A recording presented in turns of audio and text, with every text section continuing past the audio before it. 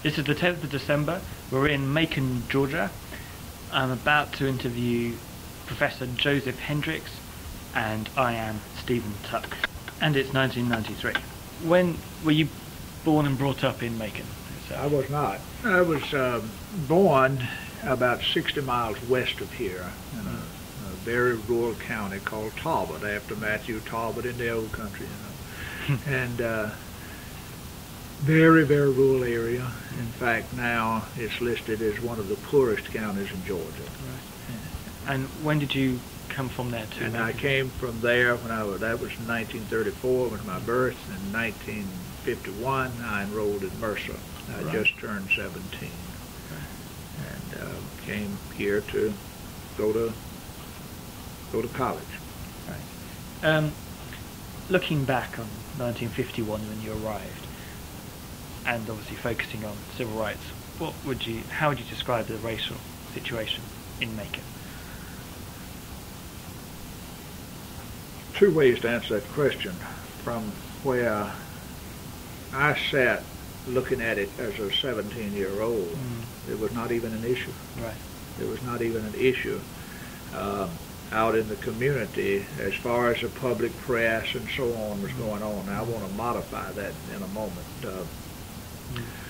There were, however, and in truth, one dimension of the whole civil rights process emanates from the campuses. Principally this one. Wesleyanite here had a role from time to time, but it was not as aggressive as this one. And this was being carried through the years by just 2 or 3 professors here. One of them who's still living, and I'll give you his name. I think you might want to call him McLeod Bryan. Dr. McLeod Bryan, graduate of Wake Forest College, educated at Yale. And he was, among the things he taught was philosophy and Christian ethics. And so it was he, principally, who was raising questions. Not only raising questions, but he was involved in numerous activities of a civil rights nature. Most of them off the campus. What sort of thing would those? Well, for example, there was a conclave of people in North Carolina. That's where they were centered, called and you would pick this up from Dan Carter and maybe Connie Curry, certainly Will Campbell. Mr. Campbell as well. Yes, Will Campbell eventually became a very close friend of mine. In fact, he's writing a book about civil rights on this campus right now, and picked up some stuff. You may want to talk to him. But back to McLeod Bryan. He was a sort of a Socratic guy, and so he would take students up to work on this sort of camp for the Committee of Southern Churchmen. Will Campbell would later, it was called Fellowship of Southern Churchmen, and Will Campbell would take it over about 1964, and it would be called the Committee of Southern Churchmen. And what it was just a group of Southern radicals, most of them white, but some black, and they were interested in social issues like sharecroppers and so on. Among the people who were connected in some form of that would have been Reinhold Niebuhr, the eminent theologian at Union Seminary, Sherwood Eddy, I think. Do you think it made much of an impression on Mercer itself? Yes, through McLeod Bryan. Certainly did on me. And I never went. I would many years later, but he was doing more than that. Here also, back, as they say, on the farm, on the campus, he had, for instance, a little paper called A Combustible, which would publish sort of radical ideas, and then why it was called Combustible, when you read it, you were supposed to burn it, keep it out of the hands of the people who might take umbrage at it and make difficulty for the campus and all. So it was sort of quasi-underground, just enough to titillate the students a little bit, and but he was forever poking at the segregationist structure. Let me give you another example. A person teaching sociology was called Das Kelly Barnett. Das is spelled D-A-S, Kelly Barnett, K-E-L-L-Y. I think the Barnett was B-A-R-N-E-T-T. I'm not sure about that. And he would go public from time to time. For instance, the buses were completely segregated. I mean, as with everything in this town, there was not a breach anywhere that I know of, except the Macon Council on Human Relations. And maybe the YWCA or the YMCA, they were and they were not from time to time. But anyway, Das Kelly, a little bit of an exhibitionist, so he'd just get on the bus and sit down by, go to the back section and sit by sometimes a black woman and come back and tell the classes about it and the reaction of the whites there. And so he was playing a role. I remember an old English professor who welcomed Talmadge Smalley quoting Booker Washington in the class, that as long as a white man keeps the black man, or the Negro, as they would have said then, on his back, he has to stay on his face to do it. So the thing was being punctured, but it was in very, very, I guess we would say, benign ways. We were far from the confrontational stage, is what I'm getting around to saying. Now, one other thing, the Macon Council on Human Relations was meeting during that time. I was going to ask you about that. When did you get involved with that? Not really until I came back in 1959. Right, so you went away for 5 years. For 4 years.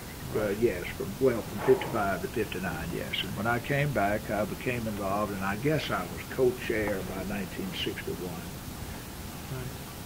Right. Any idea when it was formed and how it was formed? That's where Gus will have to come into play. My impression is that it emanates, that was the 50s. I was told that it went back as far as the 30s, but I don't have any documentation on that. There are no files. No. I will give you a sort of portrayal of how it looked, say, in 1959. Just before you do, did it have links with Atlanta? Oh yes. Do any Atlanta names? Yes, Frances Pauly. Right. So she would come down here, would she? Well, later on, but she's a link to who went on before, and all of those archives now have been placed in the Emory Library, 40,000 pieces. And she told me just the other day, she's something like 80 some odd years old. I've met her, yes. Okay, so she tells me all this 40,000 pieces over there, and a good bit about, I was going to bring in, I'll show you the program for 1964, for instance, I happen to have here. Oh, that'd be lovely. Yeah, I can show you the annual report or whatever. It's not going to reveal much, but at least there's a document. But I forget who her predecessors were. Right. But they were, in fact, Macon, and I think maybe one other place was the only place on the towns in Macon, in other than Atlanta, who had council on human relations who were trying to deal with this. Really? What she told me, there were just two. I forget whether it was Savannah or some other place. Yeah, Rome as well. Maybe so. What role, impact did she have? I mean, Frances? How important was it to have an outside it was link? tremendous, but that gets us up into the, she comes on about 60, 61, somewhere in there. Okay. So let's go back to 50. But 59. Back in the 50s, yes, when you came back to Macon, what was it was the only thing. Right. The NAACP was around, but it was not doing much. It was there. There was a little labor activity, but that was in the South. There's nothing. The only thing happening that I knew about was the Macon Council on Human Relations, met once a month. And generally, it was a discussion session. Speakers would come, and all of that was important because it at least was maintaining some kind of dynamic tension with the prevailing order. So, who was in the Macon Council? Not necessarily names. Mostly upper middle class black people, right. and the the professors, mostly from Mercer, occasionally one from Wesleyan. And then the inevitable interested, well, Gus Kaufman, for instance, a businessman, who ran a very successful business here. He was a principal person, and one of the most important ones. So you had your educators and your liberal businessmen. I don't remember any lawyer, don't remember any doctor. Or any politician? Of course not.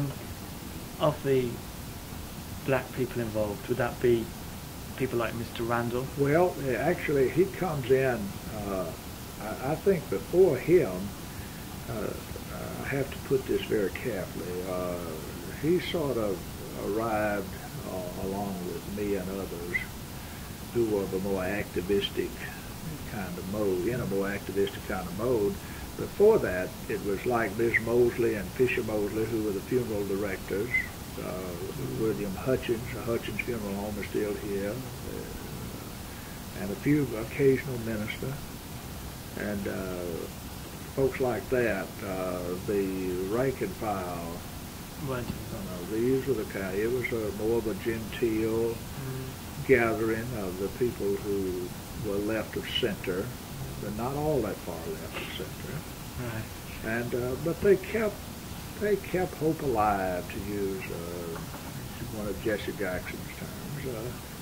At least there was a conversation. And I recall, even when I was a student here, going to one state meeting that was held here. You got the Atlanta people in, you sort of upped the conversation there a bit. Right. Did you have any concrete goals, or was it more just communication? Well, one of the as I recall back then,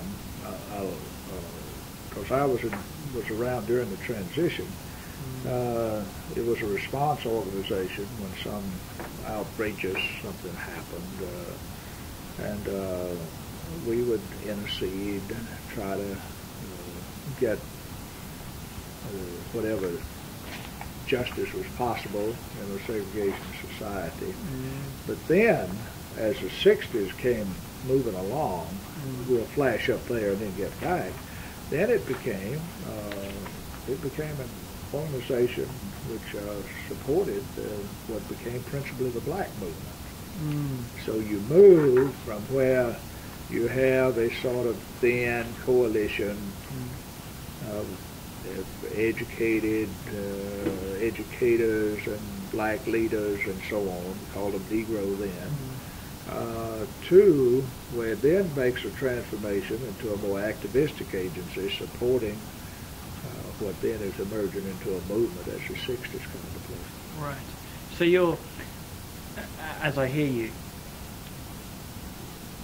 your overview of before the 60s would be the odd thing happening here and there in the college, just the odd sort of individual rather than the movement, and then in the 50s, the beginnings of conversation and hope. But would you draw a direct link from the organisations and the events of the 50s to the 60s?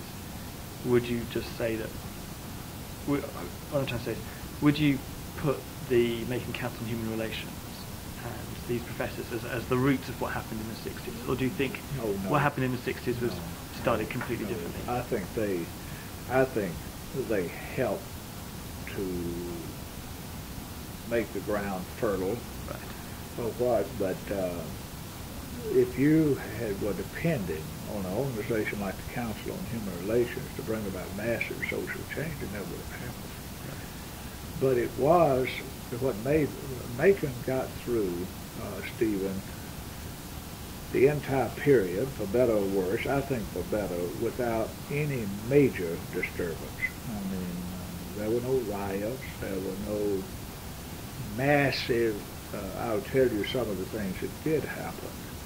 But I think the reason that happened was that there were some enlightened forces at work that were able to come in and play as the civil rights movement began.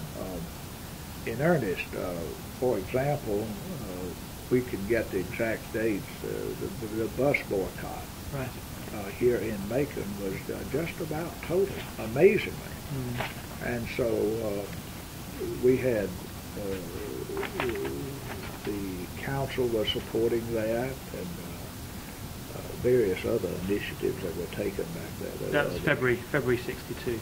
Yeah, that's February 62. I remember. Let me just give you an example for you. Do. Examples and anecdotes are the best. All right, here's an anecdote. Great. Bill Randall wanted to talk the ministers into getting on the bus and being arrested. And so he calls me and says, Joe, will you come down here and help me talk to the ministers getting on that bus? Now, that's kind of stuff that went on. When we had the sit-ins, which became the expected thing to do, we can find the papers on that too. I don't know, it would have been 62, somewhere in there, 63. 62. We were the observers, going just in case of violence. So, you know, if the council hadn't been there, the movement would have been out on the limbs. Would not have had contact with, and we were able to give it just enough of an interracial flavor that it couldn't be said it was just the blacks making trouble and all, which would be less. So these are white ministers you got on the bus? No, black ministers. Right, friends of yours. That was, no, they were friends of ours, but we were more friends of Randall's. Right. But this all sounds out of the time warp now. Right. I'm just telling you what happened. He'll tell you the same thing. Right. But he asked you to get in touch with him. Oh, yeah. Well, he asked me to come down to Stewart Chapel Church, which I did. Right. And what I told him was if they didn't get out in front of their people, they were going to be worse off than white ministers and so on. And, I see. So you... Right, I see. So he was asking you to help galvanize the black ministers. Absolutely. Now, the other way... That's not the kind of thing that makes for good press later on now. No, this is early on. That's a story all around the South. Yeah. Just moving further on, when you had negotiations, biracial committees to sort out the sit-ins and the bus boycott, would council members be involved in that? Usually in the background. We would go if they were asked to, but by that time the blacks are looking after themselves. Right. Increasingly. They don't need us. They have Donald Hollowell coming in, for instance, a name right. You'll run into. Thomas Jackson, who, by the way, you need to talk to here if you want to, an attorney, who would come in from Boston or someplace, I forget what, but a very fine friend of mine, and he was emerging as sort of the local attorney for the movement, as we called it back then, and so they were able to take care of very handily their own negotiations. But we would provide resource stuff. I remember being on hand several times when there were particular situations. Get on up toward 1965, the hospital was recalcitrant, and I, by that time, was working as a consultant for some of the compliance agencies or what, and Randall and I went to the hospital commission together. And we sat there in the morning, told me we were going to have to desegregate. And Earl Worm, Armstrong Court's chairman, was chair, and he didn't like what we were about. But, of course, by then we had the 64 law, and so we had the weight of litigation legislation behind us. But one marker thing, through the 60s, there was a lot of collaboration with black and white leaders in an effort to move the process along. In Macon? In Macon. Examples, one I just gave you, that we were all-night sessions with the hospital authority about that they were just going to have to desegregate the hospital. This was as late as 65 or 66. So. Now, Mercer itself, the desegregation of Mercer, Mr. Samuels, was it? The first two black students? No. Sam Jerry Oney. Right. In fact, a book's being written about that right now that you can access in the spring, ought to come out in early spring, early summer, fall, by Campbell. And extensive research, and in fact, I'll invite you to something if you want to come. On January the 12th, we're having the 30th anniversary of all of that right over here in the chapel. 200 yards away, Sam Oney is being brought back from Africa, Nigeria. lives in Lake Victoria, Nigeria, by the way. One of the things I never forget at Buckingham Palace is Queen Hendricks out there, looking over the empire. But at any rate, he's coming back with his wife. He first married an American wife and has 2 children. And so the university's given quite a, which you couldn't do back then, to the celebration. So he was I don't know how you would handle this, a missionary convert, so to speak. At least he was a Christian in first Ghana and then Nigeria. And this is an incredible story. A missionary graduated class in 1955. Now this is an example, but this is a good example, Stephen, of what I was trying to get across about the 50s. A student of MacLeod Bryan goes off a minister to be a missionary in Africa. He encourages Sam Jerry Oney to apply to his alma mater. In roughly 62, 63, he was admitted. Took one hell of a push to open it up. 2 other American blacks come the same year. Right, that would be Robert Brown. No, Robert Brown comes later. They were Benny Stevens, who lives in Jonesboro, Georgia now. He's a lieutenant colonel, retired. And Cecil Dewberry, who was a transfer student. Cecil Dewberry, D-E-W-B-E-R-R-Y, who was a native of Cincinnati, and still he works at Seagram's, is there now. But this chap from the story you were saying? Nigeria. Yes. The student from Mr. MacLeod Bryan's MacLeod class. Bryan. I mean, he was one of MacLeod Bryan's students. Went to Nigeria. That's right. And because of him, Sam Oney applied. Right. Now, what he was trying to do, you could talk to him. He's going to be here, Harris Motley. What he was trying to do is what I was trying to do on this side, was to get the place integrated in large part. So it was a neat move. Here is a Baptist institution going to turn down the application of a Baptist recommended by a missionary who went from here. Now, the missionary also attended his church right over here. And when Sam tried to go to that church, it was made a national news all over the world. Nigeria took it. The church wouldn't let him in. The church across town did. All of that is in a book called Ashes for Breakfast. Should you ever want to read it, it's in the archives over here. A short book by the minister, now deceased, who got fired over it all. It was rough stuff at times. You got fired for? Because blacks came to the church and he didn't turn them away and whatnot. And it was assumed that he was complicit in their attempted to get into church. What was the name of the minister?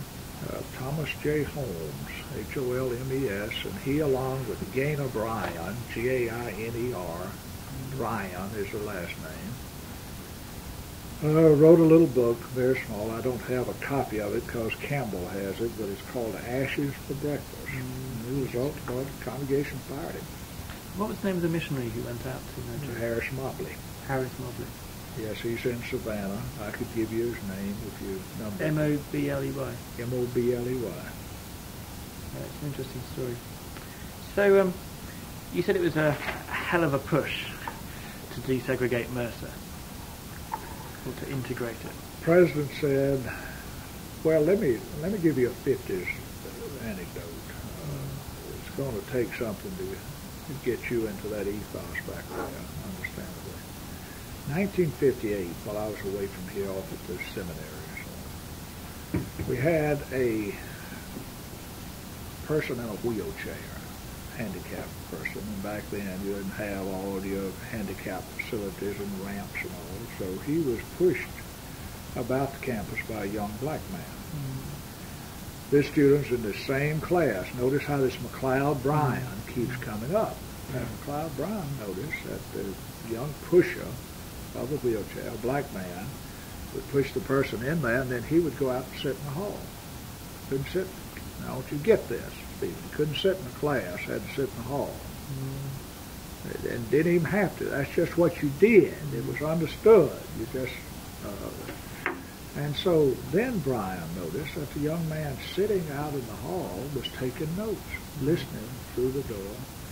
And so he called over to the then president and asked if the young man could just sit in the class. We're not talking about being admitted to Mercer. We're not talking about filing applications. We're not talking about the registrar having on the road. Just sit there and we'll have an answer came back no. Now, do you get that one?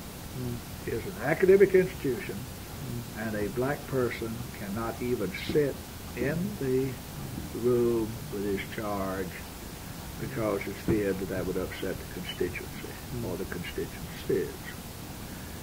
So 5 years later, another president, Rufus Harris, who had been president of Tulane and became my mentor, one of my mentors. I later worked for him as his general assistant, stuff like that. I would say to the trustees, I must ask you to do a brave thing in 1962. Sam was admitted in 1962. I must ask you to do a brave thing. And this was a year or so after the University of Georgia had been integrated, but a great riot took place. You've seen Charlene Homer-Galt's book, no doubt. We use it, by the way, in a course in each in this room. And so it brought it about. But that was a swing of just 5 years. And precipitated by the new president. Yes, and one more cosmopolitan, one from a major university. Right, He was 65 when he came here to take over Mercer. He'd had a long career as dean of the law school at Tulane University, which is back then was one of the 4 premier universities in the South, southern parts of the United States. Now, I was going to ask you a few more general observation questions about Macon. Yeah. How would you compare Macon to other towns in Georgia?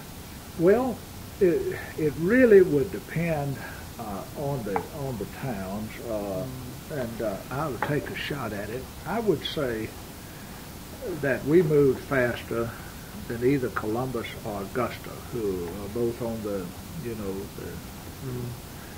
as you go south and west down toward Albany, it gets tougher and tougher. Savannah always had, it seemed to me, I don't know Savannah that well, but a little bit of a cosmopolitan edge. I don't think cosmopolitan's quite the word, but it was a coastal town. It had influences there, and so I got the impression that it moved along fairly well. As you go north of Macon, you run into less density of black population, except maybe for the city of Atlanta and all that sort of stuff. So that makes it, what difference does that make it easier? Or? Easier. So this is the question. It does get harder when you go south of Macon. That's correct, especially westward. Yes, down to southwest Georgia. Yeah. Why is that? Well, the density of black population.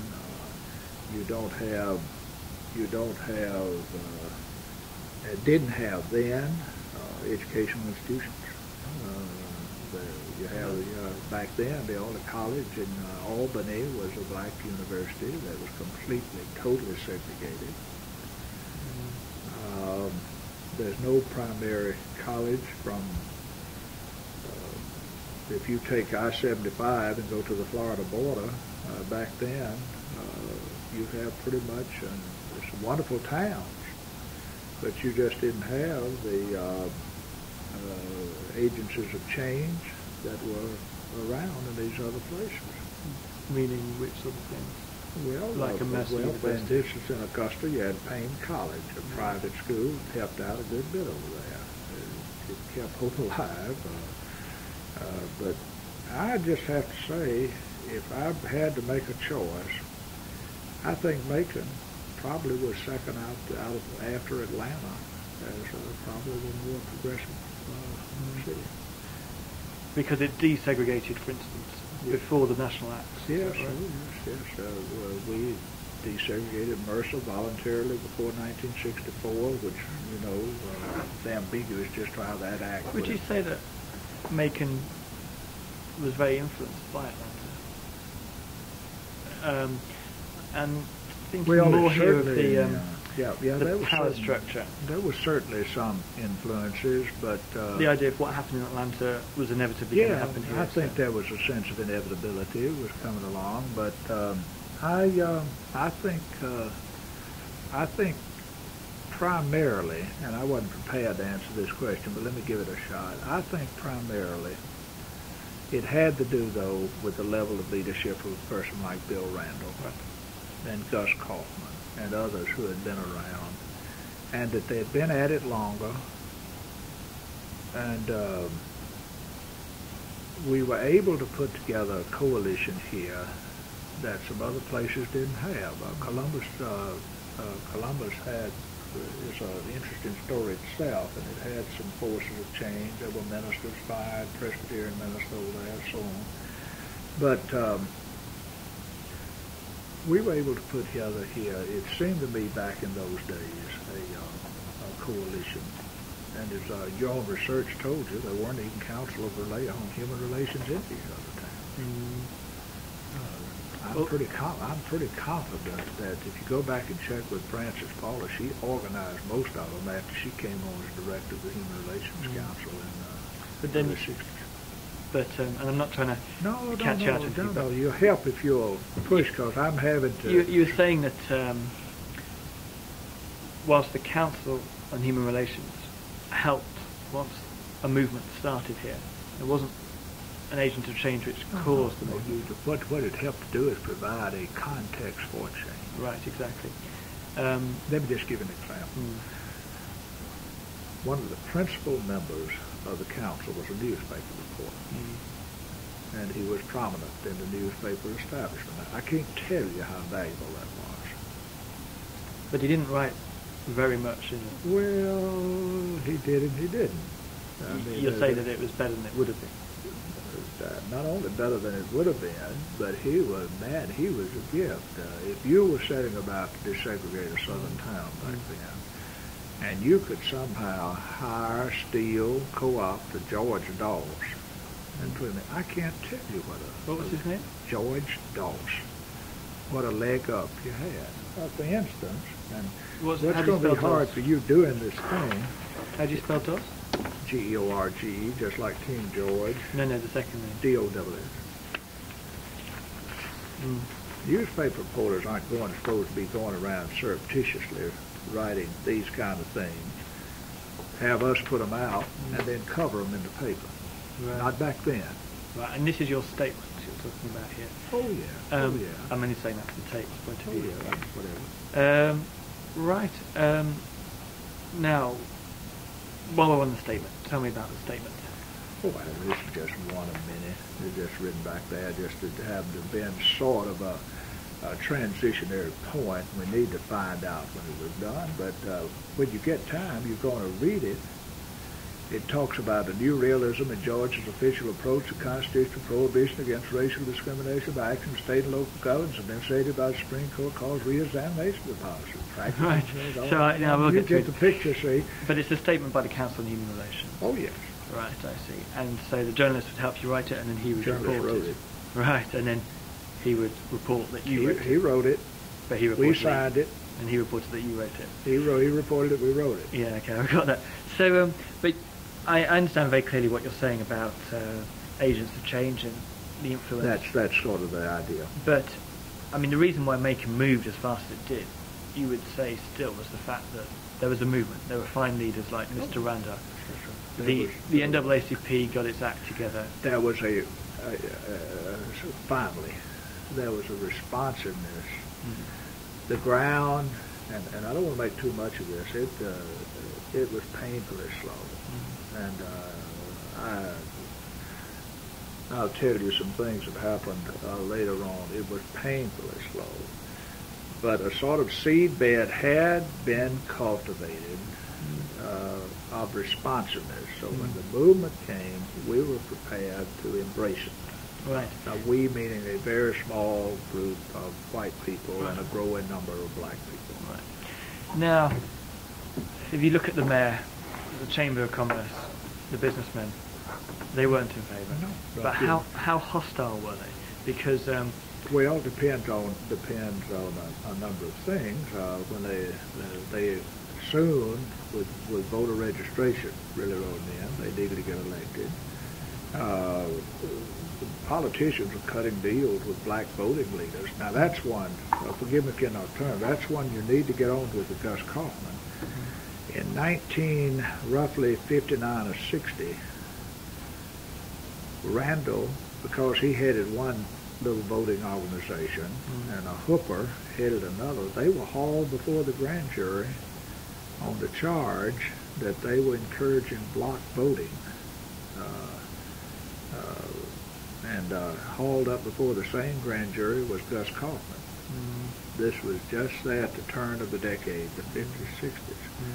So I'm answering your question by saying there were voting organizations of black people, very small, and it was usually they were given money to get out the vote, and it was very quiet. The white politicians never would meet publicly with them. I actually carried money myself from politicians to the black leaders, sometimes as much as $3,000 to get out the vote. And but none of this was ever public. And later it would be public and so on. But I'm trying to answer your question in the South, that here,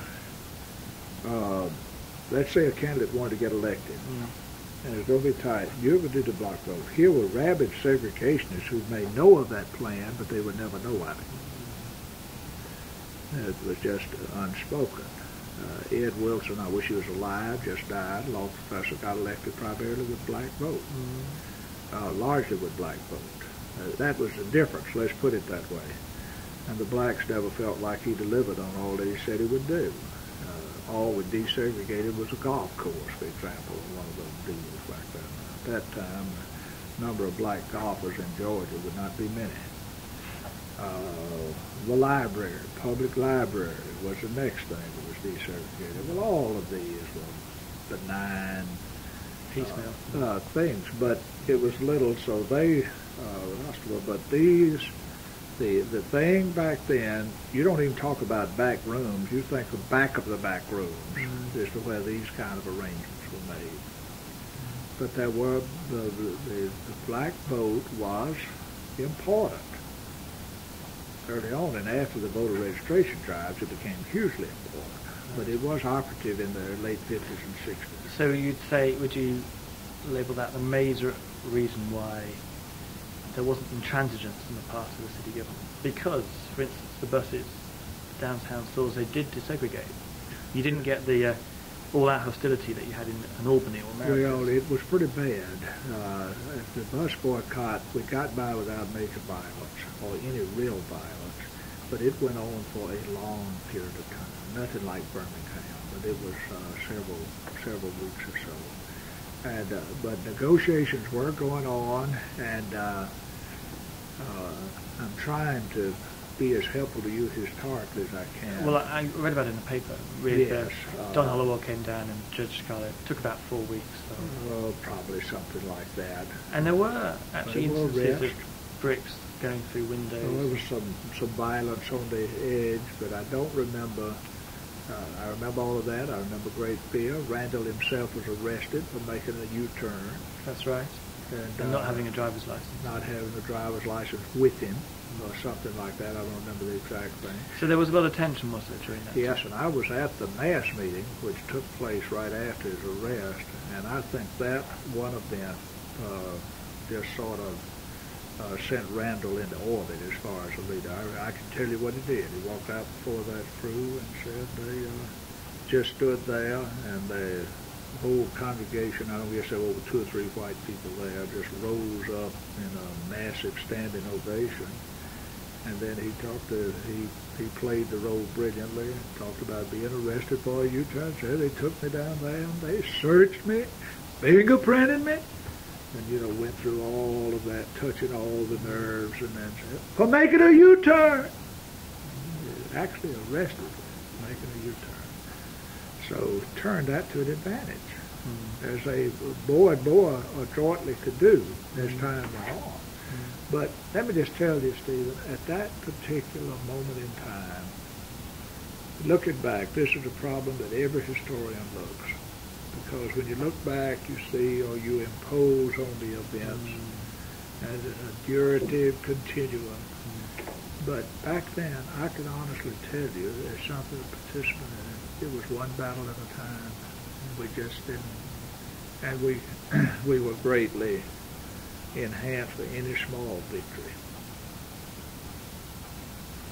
We get on the school system,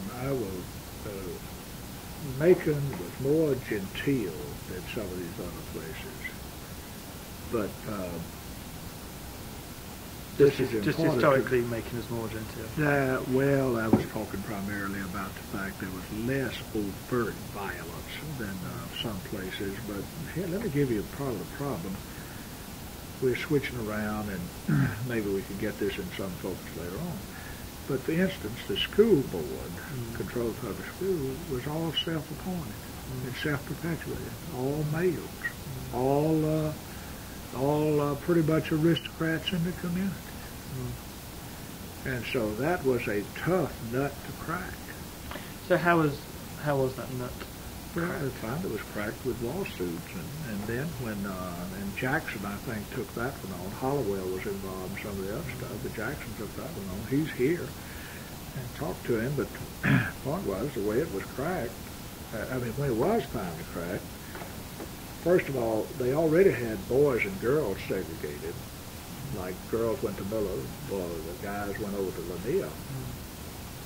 And so what would happen is they started off just integrating the 12th grade. Well, the 12th grade would graduate, and then the cohorts moved slowly, and finally they began to establish a pincher movement where the 12th and the 1st, and then the 11th and the 2nd, and on down. That took years.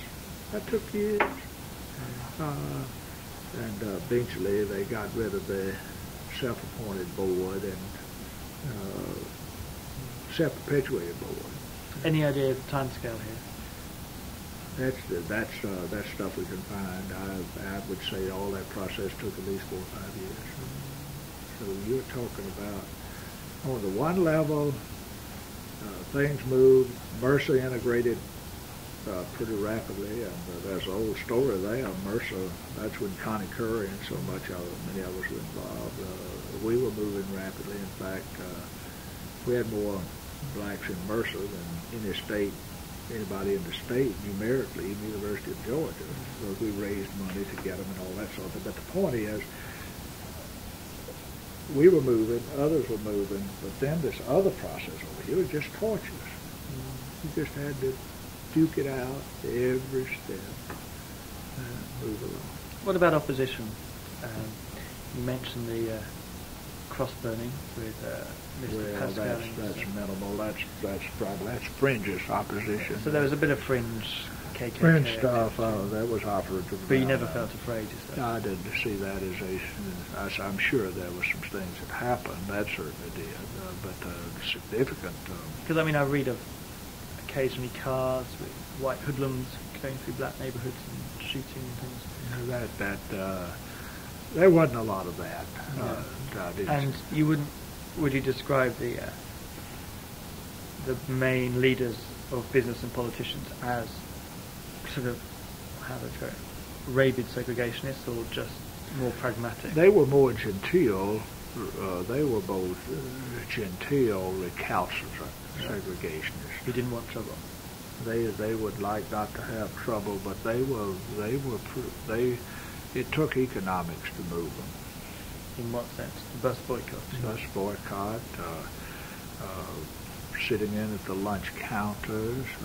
I'm sure that there was a threat of boycott of stores. Right. For instance, there was direct action. Random tell you all about that. For them to hire clerks downtown. And I once suggested that, I forget what I suggested, something other than Mr. Randall be put on. The downtown council wrote out here to the president, suggested I be fired. Nothing more than make a suggestion. But there were no leaders that stood and said, whatever happens, we're not going No George Wallace's. Now, Ronnie Thompson was to play a role later on, but I think you better stay away from that. It was pretty... He's around. He'll talk to you. But Just no. tell me about that, because I'm going to see him. Yes, I think you ought to. I've had conversations with him recently, and he comes on toward the late 60s when things, Lieutenant Calley episode out of Vietnam, it's one that I leave that I mean, how did Mayor Thompson get the nickname Machine Gun Ronnie? because he shot machine guns, and because he had posters called Shoot to Kill, and because he drove a tank around through town called the Winky Tink or something or other like that. He just had all the symbols of He drove a tank through town. well, he was driven through tank. He had a tank, yes. And Now, when he was mayor after the sit-ins, things, wasn't he? He was mayor later. yes, he was mayor there in '68. I believe it's '68. But yes, he was mayor in the later decade. But he would be... So most of the issues should have been resolved by then, were they? Well, coming from over there, let me try to get this into focus. There's so much I see and just take for granted, and I realize I've got to context this conversation. Stephen, the so-called movement, somewhere around 1965, William Manchester says a gear changed in the universe anyway, somewhere along in there. But from 1965, 66, you're moving into the whole Black Power stuff. Vietnam is coming heavily into the picture. Assassinations are occurring. Cities are burning. Was Black Power factor here? The Black Power factor's coming in. But then after we, and especially as we move toward King's death, a whole different atmosphere begins to emerge, and separatist tendencies could be felt all across the southern regions, the entire nation, and into that world is where Ronnie Thompson comes in. And so he draws a line at several points, issues shoot-to-kill orders, stuff like that. And there were times when I think Macon was on the brink of chaos. I know it was, at the brink of confrontation. But that's not typical of the earlier period of desegregation that you're focusing on. Well, I'm focusing on this period too. What sort of issues brought chaos to a head? Well, I'll give you one. Lots of times they were symbolic. The one that came closest to bringing chaos into about was the route for the protest, route for the Poor People's March after King's death. He had planned on calling convention. So here are these poor people's caravans coming through from all over the country, headed to Washington, and one came to Macon. And I shall never forget Randall himself. I heard him in the most provoked mood, not provocative mood, but provoked mood, because Ronnie Thompson, then mayor, was not going to let them march down the main street. And there'd been no trouble with that with other mayors.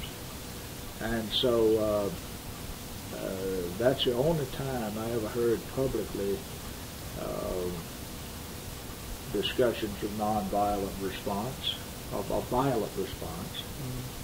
And By Randall?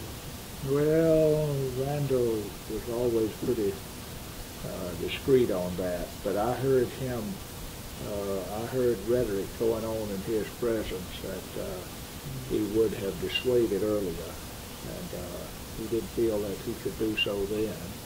And the idea was, if Ronnie Thompson, if the mayor's forces stopped them, including the police, they were going to march anyway, and they just have to. So I remember leaving Randall's place, having heard all of that, and going and making calls to several prominent people to tell them to get a hand in there if they could. I don't know what happened, but Ronnie Thompson later did compromise and let the march come down the main thoroughfares.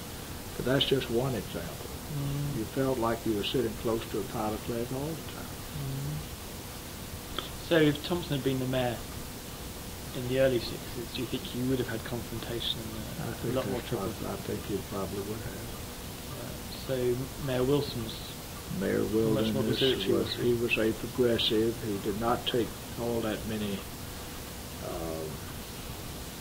shall we say, radical stands. In fact,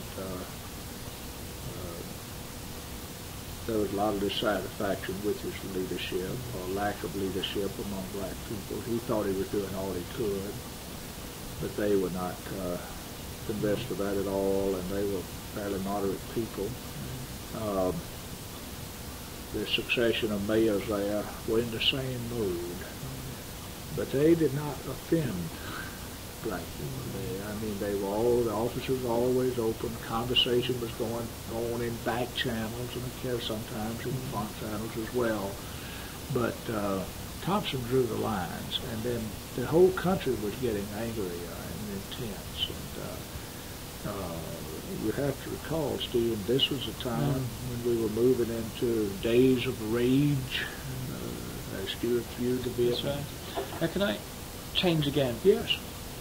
Do you know anything of the rural areas around Macon? Oh, yes. What was the impact of the Macon movement on the rural areas? It was there, but it was not immediate. It was not immediate. Warner Robins, for instance, which is a city of 40,000 people, did have some activity, and we would often cooperate with the people out there. Some of those are still around. That's just 10, 15 miles away. But the impact on really rural areas like the one I come from as a child, that would be later. In fact, I'll give you an example. It wasn't until 1974 that Talbot County, that I described to you, had its first major engagement. Yes, describe that. Could you describe that? Yes, I give you an article about it. Willie Jean Character was killed by a policeman, and that led to demonstrations. In fact, the 60s were just sort of reenacted over there, and so it was occasioned by police activity. Willie Jean Character. Charreker.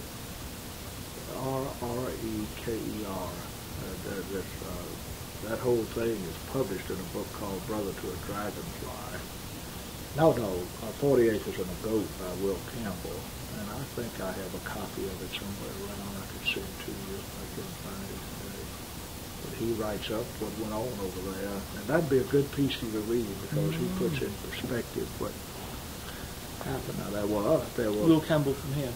No, Will Campbell's from Tennessee, but he's one of the deans of the. He's probably well, I'll give you an example. He was the only white person invited to the formation of the Southern Christian Leadership Conference. Right. So this isn't the Campbell who's at Mercer? No. But what's he called? That's right. He was What's this Campbell called? Oh, I don't know.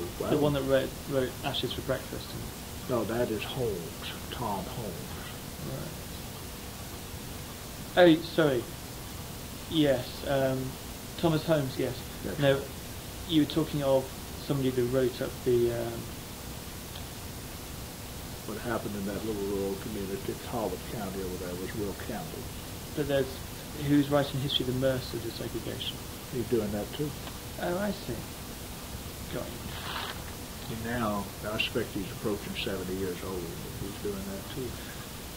So, but let's take Talbot County, because you'll have kept in touch with that.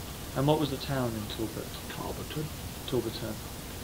Now this is which way from here? West, so it's quite near the border. Well, it's 30 miles, about 35 miles from Alabama. Right. And did you visit it regularly? Yeah. Right. Now, would you say that almost nothing happened in the 60s as far as any movement or protest? Well, schools were desegregated, but that was happening to some extent. Desegregation of schools was taking place. My brother was sheriff there. He did not hire the first black deputy until '74. Mm. That give you a notion. Mm. There was some voting activity taking place, but no, I would say that real civil rights activity was practically non-existent. Mm. Why would that be? As you were saying before, too small? Or? Well, it's too small. Well, not necessarily too small, but the change agents aren't there. Right. No students? No college, no the teachers of the schools, the black teachers tended to drive out from Columbus. Some of them did, I think. And so it's been great change now. It's pretty much run by black people now. Right. But, has it got a high percentage of blacks living there? Oh, yeah. So, but when... maybe 60, 70%, probably 70% black. When Willie Jean Carricker was shot, Yeah. there was protest. There's obviously been an underground feeling. Protest doesn't come from nowhere. Oh, of course it did. That's complete. You had one of the leaders was a young lady, and she was a very effective leader who had come here to Mercer. Mm-hmm. There were others like that, but What then was her name? the whole civil rights establishment, black leadership came out of Atlanta down there. Oh, to help. Oh yeah. Oh, I see. Oh yeah. Now, what was the name of the lady from here? Can you remember? Sure, she's in it. She's in it. Atlanta now. Her name is Christine Hardnett. She holds a very important position up there. Call on the phone. I'll give you Hardnett. Yeah, talk to her. She'd give you you'd be aware of her. She holds a very prominent position in something like family and children's services or something like that. I'd be glad if you talk to her. But she moved to Talbot, did she? No, she was born. Well, she moved From Mercer. Yeah, she just simply went back there. From Mercer. That's right, and I believe she may have already finished Mercer or was close to it. I don't remember the exactly where she was, but I think she'd already completed Mercer and was there for the summer or something. But she was very, very helpful in working things through, and both in leading, helping with the protest, and then it went on for boycotts and all that for several weeks.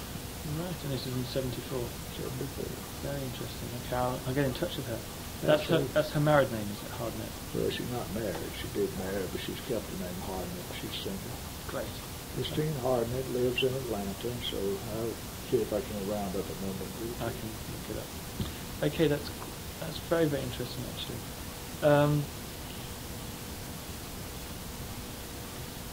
There's nothing else really that springs to mind to ask. Are there things you feel that we've missed? Well, we are circling the wagon here with a lot of this stuff, and I'm sure what's coming across are just impressions, but that's really great. not the best we can do. That's right.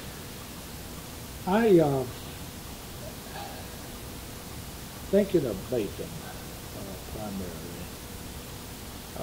There is, and let me see if I have something in here. There were other players back there, and I got into this doing this for. You see if I've got some notes on my desk. Stephen, back as we moved back into the 40s and 50s, there were issues. For instance, the Democratic Party had a white primary. That's right. I know about this in the States. So you've gotten on to a little of that. Have you run into the name Harris Strozier? No. Harris Strozier. How do you spell Strozier? Strozier. He was one of those unusual people back there. In fact, I think Harris Strozier was a member. He actually taught law at Mercer, but he's also a practicing attorney. And he was an attorney for those who were trying to overturn the white primary. And this is here? Yeah. The case was held here, and it was held before T. Hoyt Davis, a federal judge who was a Mercer graduate. But it wasn't a Macon case, though, was it? No, it originated in Columbus. The Primus King case. Yeah, Primus King case. But it's a mystery to me, and this is something Gus Kaufman can help me see. Gus has got me 20 years, I guess, so.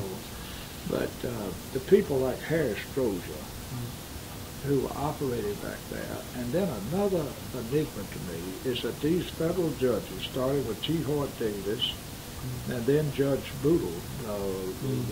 Boodle was a trustee, and Mercer was a federal judge who acted on the Charlene Hunter case and Hamilton Holmes case in Atlanta. All of that took place here. My impression... That was here as well? Yes. This is the 5th district, is it? I attended it. Right. This is the 5th district court? The Boodle case, the Strozier case was in the 50s. It may go back to the late 40s. So I meant post-World War II. No, you misheard me. You know the King case because you've already. That was the Strozier.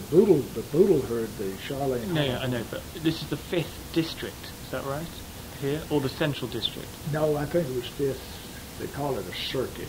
Yeah, that's right. They call it a circuit, and I believe we were 5th Circuit then. I'm not sure. So these were federal judges? Oh, absolutely. And they were quite sympathetic to the... Well, they were Republicans, interestingly enough. Boodle certainly was.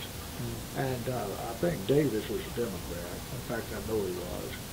But Boodle, Tuttle, for instance, in the Charlene Hunter case, was Republican appointee, Eisenhower. So what I'm getting around to, that it looks like to me that if now we're trying to focus what was happening before the 60s was mainly in the judicial realm. I did not see much happening, nothing integrated of any significance whatsoever.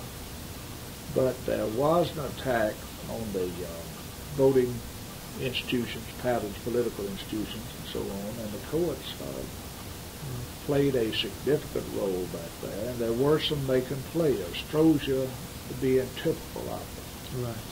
I've asked Gus Kaufman and others, tell me about Strozier. Why in the world did he happen? And all they can say is that he did. And he was from Macon, he was from Mercer? He taught in the Mercer Law School. Well, that's part-time and all, I don't know. Now, I've got to give you one more, and this is something that we should have admitted that's coming out of left field. In 1942, this same Talbot County that you're going to talk to Christine Hardner, Clarence Jordan, having been born there, opened Cornelia Farm. Right. Now, that had, and I don't know, I'm so glad we stayed with this, that had a huge impact on Mercer. I stayed with Cornelia over the summer. Had a huge impact with him there. Clarence Jordan was speaking here in the 50s. I knew him personally. I was born 7 miles from him. Mac Bryan, Ray Brewster were taking people down there to visit at the farm just like you did, only back then you did it at considerable peril. And he also was counseling people who were avoiding the draft in World War II. Go back there. And this was an activism that was entirely grounded in Christian perspective. It was not liberal activism like you see in the late 60s. So you asked me if there was any influence. That one was a huge influence. And eventually, of course, they would bomb their operations down there. And give you an example that I should have said something. There was a family, still is a family named Birdsey, who were into mills, not mills like textiles, but flour mills, feed mills, things like that. And so they were the only ones who refused to go along with the boycott in Americas. Their store was bombed, and Birdsey, Herbert Birdsey, was one of the few enlightened, aristocratic, or upper ilk members of the school board, and so on, who helped out during that period. So there's some interaction there. That's a major part of the story that I'm about to overlook. Cornelia. So Birdsey's from here? Yeah? Birdsey is from here? Oh, yeah, well, he's dead now. But he was from Macon. His mill is here. His business is here. Birdsey? That's right, Birdsey. And he helped Cornelia when there was the boycott on Cornelia? Well, he continued to sell to him. So their company did down there, and they just blew the hell out of it. Oh, right, because his company was in America. Well, an outlet down there. Right. So I want to mention Koinonia, a radical Christian thing over here. There's just a whale of a bunch of stuff being written about Clarence during this. Very important figure in my journey here. And then there's a whole story around Harris Strozier, Henry Primus, and all of that. So, who, you may not know, I'm interested, but Strozier defended the case, or he led the case. Whatever. He can't have done that off his own bat. He must have been hired by the group from Atlanta. Yeah, I guess somewhere. I don't know. I have no idea. Gus will probably have something. Very interesting. It's interesting how it all comes together. Yes, yes. So, but these were just pencil movements. They were the thing. Of course, Koinonia was just there. It wasn't trying to, it was a sort of wit, but it had powerful impact on this campus back in the 50s in terms of a place where we were getting a whole different way of looking at all this stuff. And was this campus seen as a lunatic or oddballs by the city itself? No. It was highly respected. No. This campus, that's not the way it gets figured back then. Mercer's important to the town. It's important to the town. It's important to a very conservative Baptist constituency back then. Relations are strained now, but it was also the scene of things like heresy trials. The John Birch was a native of here, led a heresy trial against Christianity professors and others here. But what we're saying though is that the fact that there are questions being asked on the campus had an impact on the town. That in time would be very important, yes. In other words, it was sort of I don't like to use the word liberal because that wasn't the thing there, but there was a sort of enlightened, critical perspective that was kept alive all the way up through the 40s and the 50s and so on, that eventually bore fruit. Right. And it bore fruit not because it led directly to the protest of the 60s, but when the protest of the 60s emerged. That's correct. Well, a lot of the players, or some of the players, like Bill Glover, Ray Brewster, others of us who were operative in the council or trying to help out Koinonia when it was under siege and all that, we were sort of the products of that kind of stuff back then. But just to be crystal clear, you're right. This did not lead to going down with some overt protest against City Hall or anything. It was more like leaven in the loaf, and it was there to help out a little when the time finally came. And together it must have had a cumulative impact. Probably so. It's hard to know the... You can't present the counterfactual. You're absolutely right. You can't measure anything. Except you can in a way, because you take towns where there wasn't a council. Oh, that's the point. Or there wasn't any, you can't discover any sort of questioning. The 60s comes as a bit more of a shock. That's right. I'd give you one. That's right. I'd give you an example. Even Warner Robins, just he was a pretty enlightened military town and all that. We were filing discrimination complaints with Warner Robins. And the workers would come out from here and we'd get down there and write them up for them. Some of them had not had college or high school experience. We'd write up these complaints, send them in to the federal regular. We being the Macon Council Human Relations. Yeah, there's individuals from there, yeah. And they'd be sent in to, I forget what it was, but it was federal law having to do with discrimination in federal facilities and so on. It was emerging. EEOC may have been it, I forget. Anyway, there were just, across the years, there was a lot of efforts and institutions and so on to try to deal with discrimination. So it facilitates that. This was the kind of thing the place was looked at. They used to come. Picture time.